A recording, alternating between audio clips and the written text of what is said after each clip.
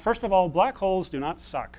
If the sun turned into a black hole tomorrow, the Earth would continue merrily orbiting the center of the solar system, and there would not be any problems whatsoever. The only exceptions to this are in terms of accretion disks. If you happen to be in one of these things, friction is eventually going to drag material into the center of the accretion disk, which is where the black hole is.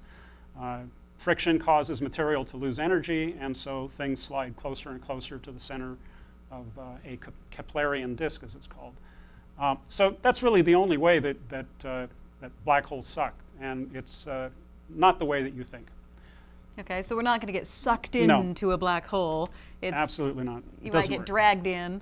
You'll get dragged in because you're in an accretion disk, and there's an exotic effect that happens just outside the horizon called the lens tearing effect. Okay. But the net effect is that black holes do not suck.